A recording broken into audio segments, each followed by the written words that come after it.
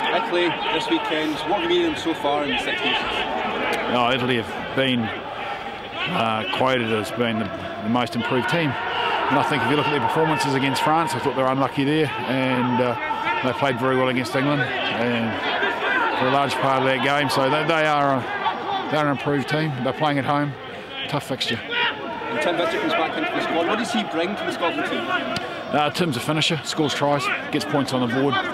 He's been playing well for Harlequins, so he's he'll be bringing that line break ability that he has, and and his energy, and he's very keen to get back involved. And also one more change is Ryan Wilson coming in on the bench. What does he bring to the back row? What do you expect from the back row you've picked? Now Ryan plays all three positions, so he can cover flanker and number 8.